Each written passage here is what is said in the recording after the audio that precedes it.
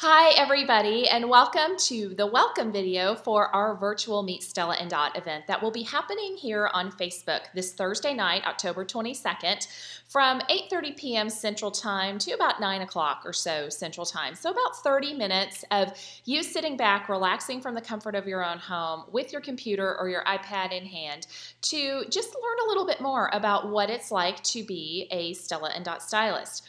We are excited that someone has seen something in you or would love to just have you learn a little bit more. I am Christina Welch. I'm a star director and a stylist with Stella and Dot. And I also like to share a little bit about my journey, and because it might really resonate with some of you. You'll hear from other stylists as well. But I am a mom and a wife. And I have been at Stella and Dot for probably like almost 7.5 years or so. And I was working in freelance PR and events. I had my boys, and they were 1 and 4 at the time. So now they're 8 and 11. They've grown up with me doing Stella and Dot.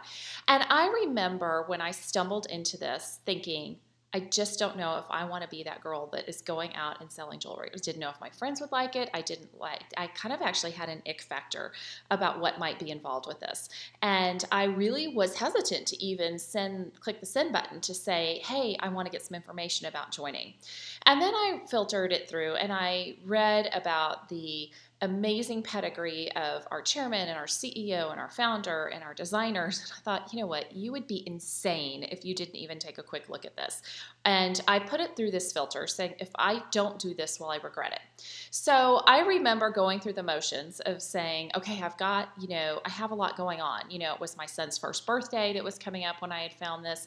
My husband and I were going on an anniversary trip. We had our vacation coming up. I was joining at the end of May, so it was coming up. My son was getting out of Mother's Day out, and we were in the summer schedule.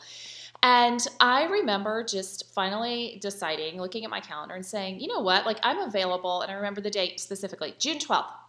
I can do a show on June 12th. It was like 10 days after when I was like going through and overthinking all of this, saying like, I don't know if I want to do this. And of course, like I was nervous about it. I didn't know what the people I knew would think about this. I didn't know what they'd think about me. I was just kind of really jumping out on a limb and taking a huge leap of faith to go out and do this. So fast forward, and I just have found what has been the career of a lifetime. And what I love so much about this business is that this is a business where you get to define your own success.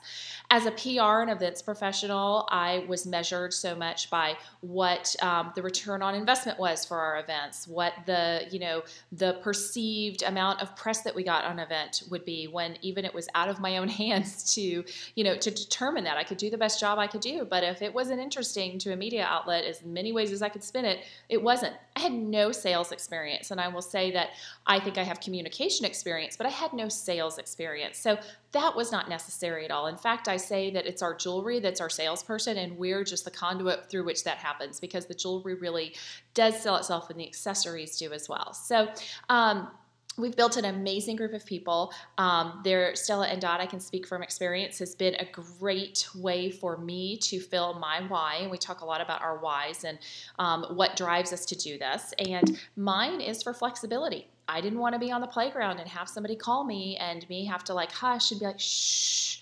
I didn't want to do that to my kids, and I didn't want to be that mom.